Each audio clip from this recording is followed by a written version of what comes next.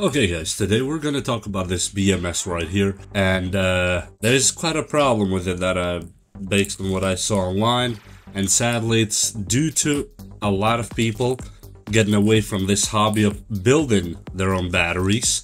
And I see a genuine interest in building batteries from the younger generation, and it makes me extremely happy to see that. I am right there with you guys. Anytime you want to build a battery, as much as I know about batteries and BMS and all these systems, please hit me up on the comments.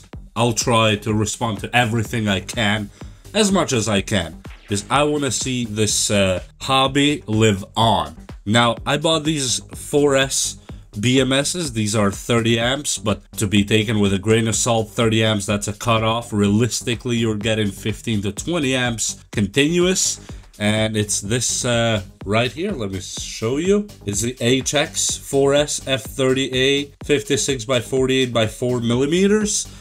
It's a pretty good one. I built a battery already here, and there's two ways you can install these. One way is to use the wiring that comes with it. It's this one right here. I'm gonna put a diagram here on the table really quick in a second. Or the second method is to go straight to the board without this wiring at all, as I did here, which I'm preparing this for a project. That's why you see the thick wires. That's intentional. You can just go this way. It's exactly these shoe points here are what comes out right here. I'm not sure if the camera is focusing. Right there. And that's just the same exact thing. Now, what do we have here? Just in case you want to take a screenshot of this one, because some of them come pre-mounted, like you see this one right here. And at this point, you don't really see what's going on inside there. I'm going to show you real quick. It's really simple to remember. Most standard BMSs, at least of this category, have this kind of reading. It starts, let's say, from top to bottom, because the only two you will see is the B minus, I'm not sure if you see it right there, and the B plus on the bottom. So let's start from the B minus, for example, that's on top, that's B minus. Then you have the first one that starts with B1, then it goes to B2, B3, and B4. What these are is this one, as it says, the battery negative, sorry. And the B4 is the battery positive. So 1, 2, and 3 are just these middle wires right here. When you take the B, let's say B positive here, and the B negative right here, which is the orange in this case, these three are the ones that read, for example, the let's say, for example, we start with this one, which is your main. This is main. B1, it starts always from the minus going towards the plus, right? From negative to positive. That's how you'll count it on the battery too. The negative, the B1, for example, will be connected at your, let's say on this 4x4, which is 4S-4P, 4 series 4 parallel. This one would read somewhere around 4.1 volts. B2 should technically read at around 8.2 volts, and B3 should, if everything goes right, go at 12.4 volts. That 12 doesn't look really good, and that's how it should go. And now these two, for example, in this 4x4 configuration, you should realistically get around 16 volts. And to get that 16 volts, it's this one right here with this one right here. That's your total 16 volts. That's your B plus and B minus. So I hope you remember this one always. If you don't find diagrams online, because sometimes it's not super easy, and you go get stuck, you know where to connect. For example, let's say B minus, which is the minus of your battery, and the B plus of your battery. But what about the B1, B2, and B3? That's very easy. Here's the battery bank that I built, for example. And just as a number of reference in here, let's say I started right here. As you see, there's one bank here, goes up here, and it merges with a second bank. Then it goes in, connects to the second bank, goes out, connects to the other bank, and you form this diagram. Let me put it in a simple way right here. For example, this would be your first bank, which is this one that you see right here. That's what's happening here. And this one is comprised of 4 batteries. 2, 3, 4 batteries. Then it goes up and it connects with the second row. Not in this way, because it starts negative here, right? Then positive connects to the negative of this one, and so on, and goes to the second one. So it starts here negative, you have positive right here, then it goes and connects with the negative of the second bank, right? Like this, 2, 3, 4 cells. Then, of course, obviously, it ends up positive here to close the circuit, and goes up again right here and goes to this way. We have 4 more cells. At least I'm making it for this configuration, right? Because here you go from negative to positive, then connect to the other negative, then you have the other positive right here, as you see, and then from here you go here, and that's your end, which is another negative right here, and you end up with a positive right here. This, I know it sounds like it's super complicated. No, that it's actually not complicated at all, because what we're doing right here, we have these 4 batteries. All these 4 together in parallel are creating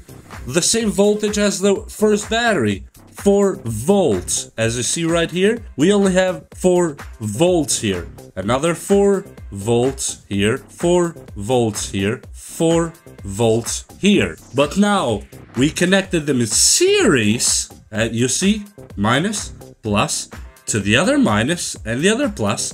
Then all of them together get the 16 volts of the battery. So keep in mind one thing while building these batteries. When you connect them in parallel like this one right here, you are not increasing the voltage in parallel. In parallel, only the capacity increases, or the power, or whatever you want to call the amperage. Amps increase. Let's say they have all 2 amps each. So now 4 batteries, you have 8 amps in total. As you see, for example, right here now, we have 8 amps, 8 amps, 8 amps, 8 amps. 8 by 4, we should technically have 32 amps max. This is max. You will not be able to draw 32 amps continuous from these batteries, otherwise you will overheat them and blow them. But this is their max capacity. Especially, at least for these ones here. There's other batteries that go higher or lower, and this BMS is 30 amps maximum too, so you cannot go over there. Realistically, out of 32 amps, you would use maybe 15 to 23 amps in total. That would be what I suggest. Now, how do these, what you would call B1, 2, and 3 come in? That's the easy part right here. The start of your battery is right here. As you saw, I have the start of my battery right here. This is gonna be our B minus. It starts with a minus on the bottom of this battery, as you see. And that's our B, just B minus, or B negative. Boom, B negative. And then we mark the other side, because we went in, out again. We have the B positive. So we have these two B's right here. Now, in this case, start counting, for example, from the negative side. As I said, from the negative, you start B1, B2, and B3 when they're not marked with the voltages. Like in some other BMSs, you have the voltages. Now, you would start with the B1 from the B negative here. You go on the middle of these 2 batteries. That's where your B1 would be. It's very easy. You see that? Then you follow this going from here. Then it would be your B2 right here. Then you go from here on the middle of the other batteries.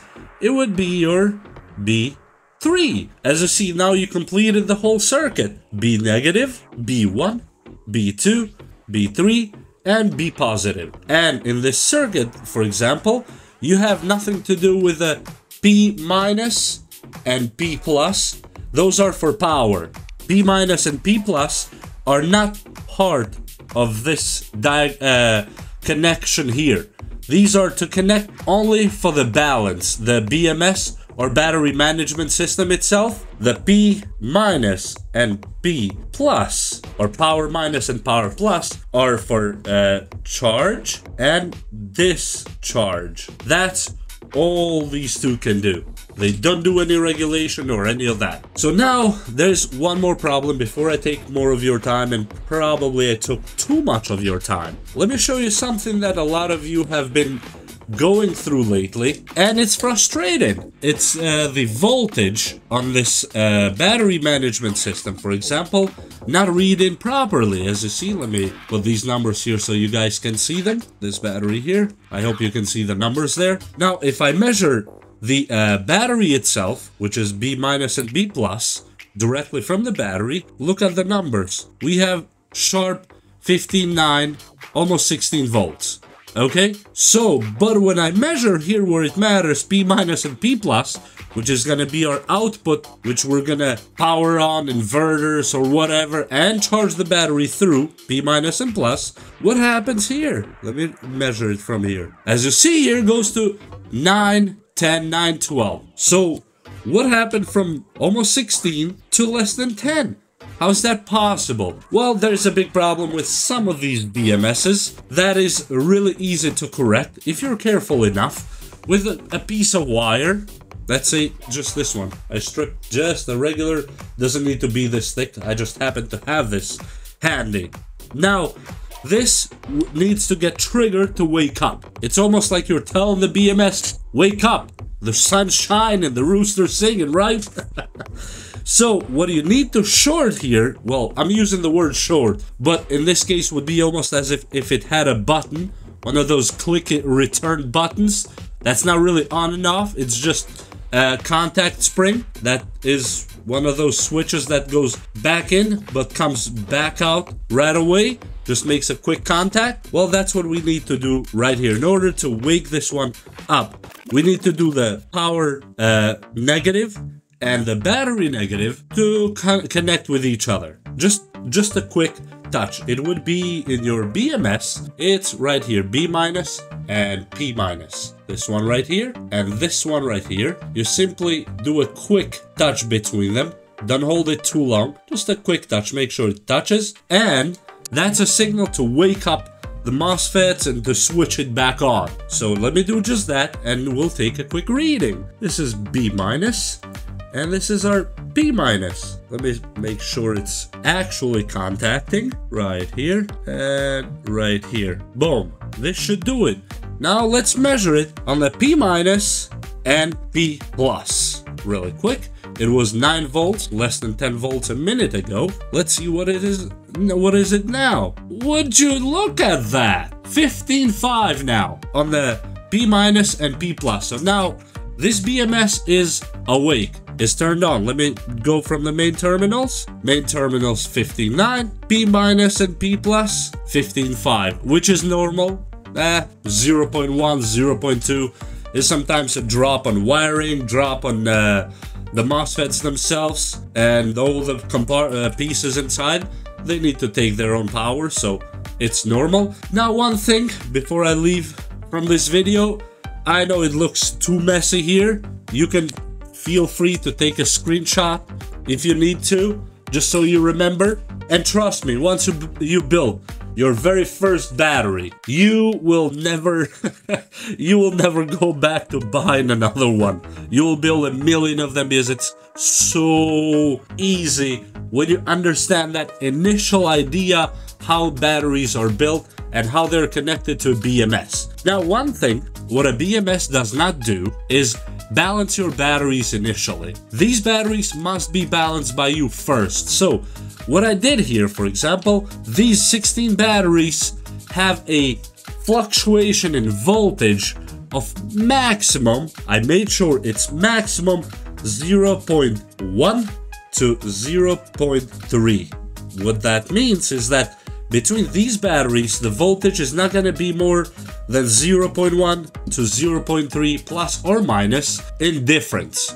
I made sure to charge them one by one when was needed until they had that voltage right on point. Now, these batteries have a working voltage, most of the 18650s. If I feel like my math teacher right now, but it's okay. I salute her if she's watching. These 18650s, that's what these here are. Mine are the 2 amps, or you will hear 2000 milliamp and all. I like just to go straight 2 amp. Now these and all other 18650s have a upper voltage of maximum that you don't want to top it off over that 4.2, which this is the max, that it doesn't go higher. The nominal voltage on these is 3.7, or to be exactly correct is 3.65. Now this is the perfect voltage. This one here is questionable voltage. If you reach that, try to drain it slowly with something. Don't put anything motorized on them when they're that high to shock them. Put something slow, charge another battery or something to drop it to 365 or 375. Those are the numbers you're looking for. And do not let them go under. I know a lot of people will say, well, 2.5 volts, they can go 2.50, right?